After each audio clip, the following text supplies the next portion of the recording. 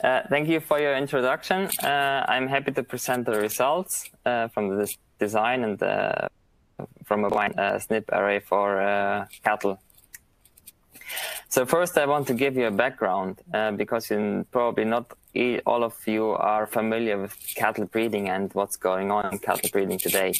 So everything in cattle breeding relies on artificial insemination. That means the sires have daughters across herds, and based on this structure, you are able to estimate additive genetic values for the sires, which means we're using linear mixed models, and we're trying to estimate the additive genetic value. So we're trying to correct the phenotype, basically the phenotype which is basically recorded on farm level by any environmental effects to get the additive genetic value, and that's what we're dealing with in cattle breeding.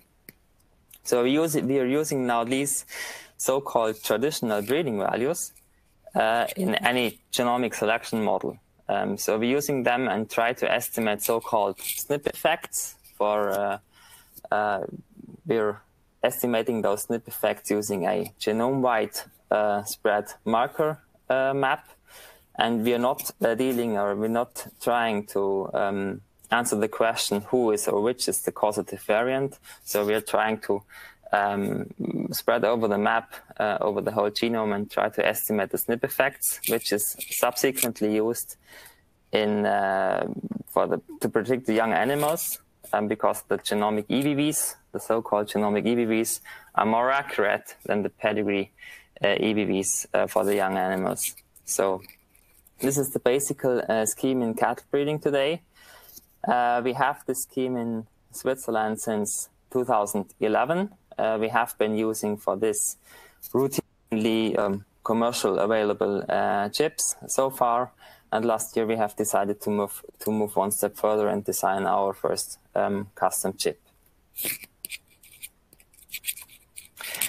So the second background which is necessary for this talk is a national project. So far, since 2011, the cattle breeders have been setting up a large-scale genotype archive. They have been genotyping intensively young animals to select and to use them in their breeding scheme. So we have now a large-scale genotype archive which can be used for additional work. And for example, for a screening of specific haplotypes where we see a missing or a reduced homozygosity. So windows where we see a deviation from Hardy-Weinberg equilibrium. So we did this screening in all of our 4 main populations. I forgot to introduce. They are brown Swiss, the dual proposed breeds, Original Braunvieh and Simmental. I'm not able to present any results from this project in this talk today, but if you're interested in, feel happy and go back to my EAAP presentation last year in Ghent. So these 2 background slides I have to give you, and inside this national project we have been generating whole genome sequence data, and were now interested, or before the chip design, we were interested in to get a large number of newly detected variants genotyped in the populations. So what were the aims and the requirements for the chip? There was one main goal. It was we wanted to have a single array which meets all of our needs. So this array had to fit and had to be compatible with historical genotype data in terms of everything. So it had to enable each check, each monitoring pipeline which has been done before. It should be, or it had to be compatible with the known recessive traits. So we were, the breeders asked for specific traits, mainly recessive traits known from the OMIA database. And we wanted to genotype the large number of newly detected variants under the umbrella of the routine genotyping platform. Sending up the samples, and we want to screen them to use these samples to screen our newly detected variants in our system. And of course, last but not least, everything had to be highly efficient in terms of the workflow and also in terms of the cost. Especially, let me mention that we had quite a high number of new markers we wanted to genotype and to screen in our populations. What were the milestones towards this new chip? So in winter 2018-19, we have started everything, and we had some international calls with the labs and the companies and technologies. And at the end of the winter, we have taken the decision to move forward to the Axiom genotyping platform. A couple of months later, so in July 2019, we were able to finish the array, which we now call Swiss cow array. I'm going to present it in detail further on, but it's basically a 300K array where we combine 100K archive markers together with more than 200 newly detected markers. From October 2019 till January 2020, so more or less 3 or 4 months, we were busy to validate the chip, so quite a long time. But this was necessary because we have clearly the match between the newly generated genotype data and based on, for us, it's a new technology. It had to fit perfectly and had to enable everything which was known before in our pipeline. So we were looking at the concordance towards the Illumina genotype archive. We were looking at the repeatability. And last but not least, Switzerland is part, depending on breed, on several international genotyping platforms. So mainly the Holstein is member of the CDCB exchange, and the Brown Swiss is member of the Interpol exchange. So we had to run through a international validation as well. At the end, in January 2020, we were able to go live and submit the first routine samples being genotyped on the chip. So a slide about the chip design. Basically, as I said initially, we are combining archive markers. So these are the markers that have been genotyped already before with the commercial available chips. They are, of course, selected on genome-wide level. We are combining them with the whole set of new markers shown in the chart here on the slide in black or in gray. And these new markers can be divided into 2 sections. On the one side, they are markers from the regions that came out from the project of the haplotype screening. So there we selected any marker independent from any variant effect prediction. But we added to this section a third section shown in the middle of the slide. And we selected on genome-wide level, so independently from the regions from the haplotype screening. On genome-wide level, we selected protein-changing variants independently from any of the protein being affected. Setting up an archive of the protein-changing variants in the Swiss cattle breeds in the subsequent genotyping. In terms of the validation, so what did we look at when we were busy with the validation steps? Basically, we were looking at the concordance towards the Illumina genotype data. So that means the validation samples been genotyping had been genotyped before with the historical commercial available chips. We have been genotyping the validation samples twice. So we were able to look at the repeatability inside of our Swiss cow chip. We were looking at the sex check. We were looking at the results from the causal variants. We had some CNVs also on the chip, also apart from the causal variants. And last but not least, we were looking at the parentage testing on genome-wide level, for which we are using for the search for the parents, and on ISAC marker level, which is used for the testing of specific parents. So I don't want to load you with some with big numbers or large slides, but then in the end we ended up in a repeatability and as well as in a concordance towards the archive genotype data above 99%. We had a reliable sex check. We had a reliable search for parents. We had the parentage test so validated, and we had validated the known causal variants, and as well we were able to pass the international chip validation at the CDCB. So coming now to the data, what kind of data, or how many samples do we have now genotyped on this chip? As I said, we started in January. We have a clear seasonal effect in Swiss calving. So Swiss calving mostly occur in autumn. So we had the disadvantage that some of our calvings were not genotyped since they were born before. But however, we have till today more than 10,000 genotyped samples on this chip. They are coming mainly from Brown Swiss and Holstein, and subsequently by the dual proposed breeds. Of course, the numbers are representative for the site population, the Swiss cattle in total. So let's now have a look at the results. And I started the results focusing on some selected recessive traits. And in terms of the recessive traits, we have two types. Those that were known before and that were genotyped before, and the second group of recessive traits are they that were published before or not known before. We have been submitting the array, and where we did not have previous genotypes. And I'm going to show you 4 examples here. The first one, the so-called RDEC, is a degeneration of the retina in the eye, published in 2016, so before we have been submitting the array.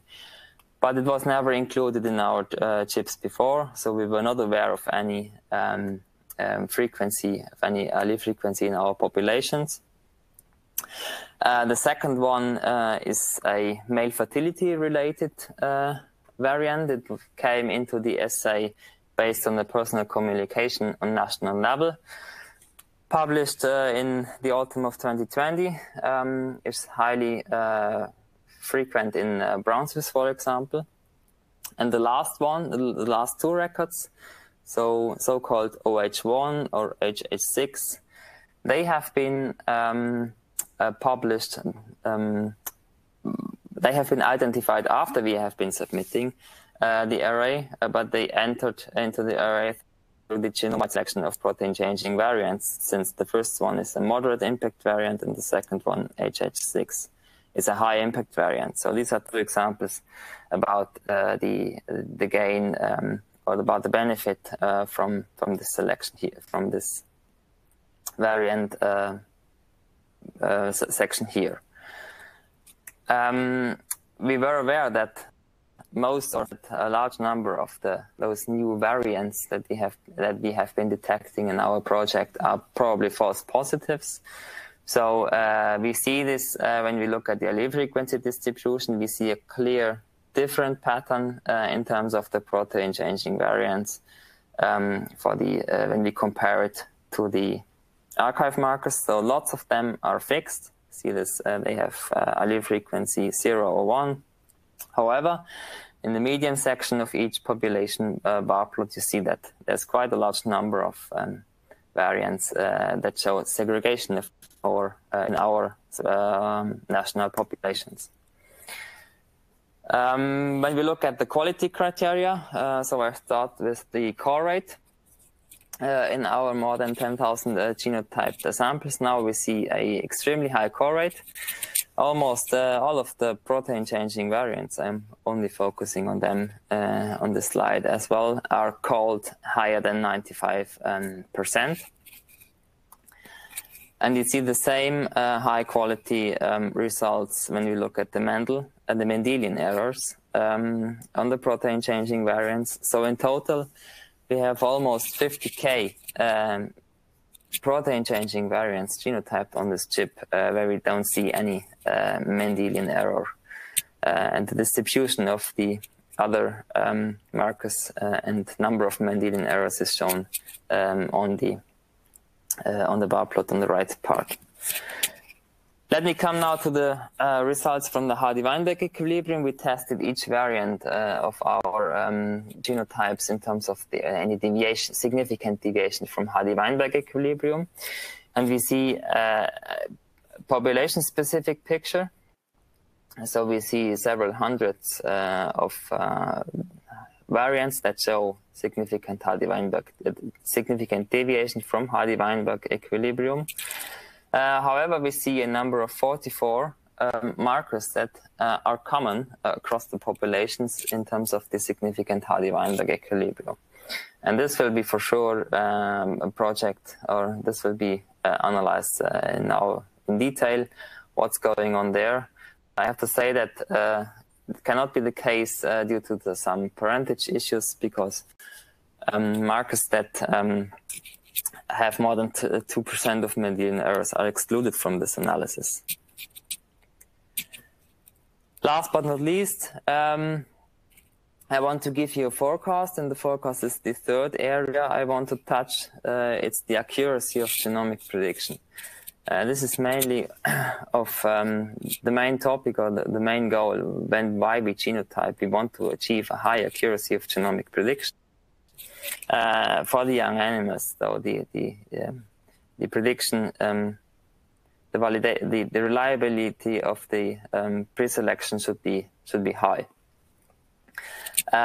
This is work which is still ongoing, so I'm not able to present any results of the gain of this new chip in terms of this part of the results. However, it is known from literature that it is beneficial to include real causative variants instead of just putting a genome-wide selected dense marker set and use them in genomic predictions. So what did we to get an idea about the benefit from this chip here?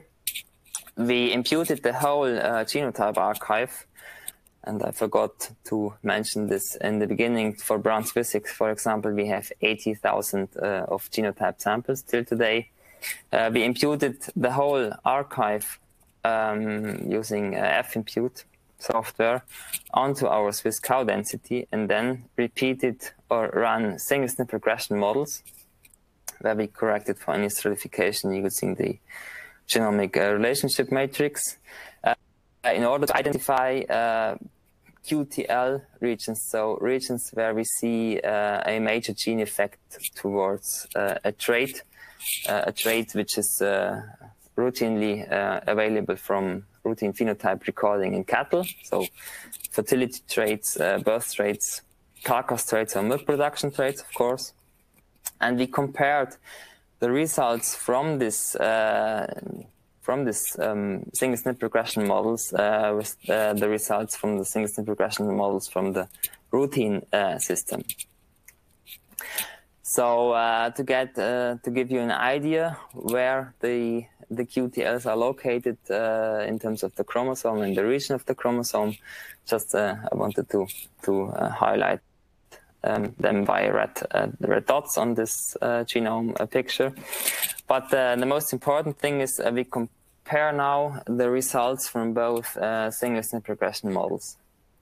And we look in each GWAS, in each QTL region, whether the most significantly associated SNP is the same or whether it's a different one.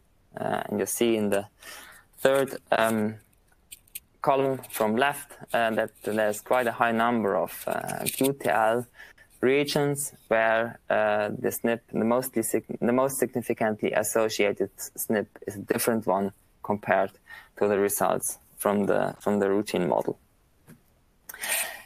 Finally, a proof of concept. There are some few QTLs in cattle breeding known where we know the real causative role of the variant, and one example is the DGAT, the moderate impact variant of DGAT K232 towards A variant. And in fact, we see this. We have this variant on the Swiss cow chip, but we don't have this variant on our routinely genotype archive. And what we see here is it's the mostly most significantly associated SNP in that region with the trait fat yield. So that's a nice proof of concept. It was somehow expected, but however, it's nice that we have been achieving this result. There's a second example, and this example comes more or less from a different background. It's the last row in this table. It's the loss of function mutation in the APOB gene, which is responsible for the recessive disorder cholesterol deficiency known in Holstein. And we see here we have been identifying basically this region as QTL towards a trait called rearing success heifer period 2. So this is the rearing success, or you call it rearing loss during rearing the cow, as the heifer. In the routine system, we have been seeing the QTL on chromosome 11 at 80 megabase pairs. It's quite a big shift by more than 2 megabase pairs, but we see also on chromosome 11. So the loss of function mutation is the variant in that area, which is shows the strongest significant association. So a second proof of concept, but a different background where it comes from. And all the other rows in this table are variants where we see that the variant or the most significantly associated region in that it was the trait is a different one, but it was never published before. So in summary, we had let's call it a straightforward array design dialogue together with the colleagues of Temo Fischer, namely Fabian Granke, who was big help in all those questions. During the array validation, it was an intensive, lots of video calls already between the lab, the genotyping lab, which is EFN in Germany, between Fabian and between us, but we ended up in, I think, general positive results. We had to do some changes compared to what we were doing before in our in-house processes and in-house pipelines. We had to learn that we have to keep the sample throughput under control, because the genotype, the Swiss cow array, is genotyped in 96 format. So depending on the facilities at the lab, you have to keep the samples shipped weekly under control. But in the end, we ended up at high quality and very promising results for further analysis. And I showed some, hopefully, in this slide. What we are doing now, we have been, in summer 2020, we have been starting to design an LD array, which is mainly due to the fact that we want to increase the sample throughput per week, because this LD array is genotyped in 386 format. We have been submitting the array in July, and now we are running the validation steps, quite similar to what I have been showing in this talk. Thank you for your attention, and thank you to all the colleagues who have been doing any contribution to this talk. And I'm happy to take any questions.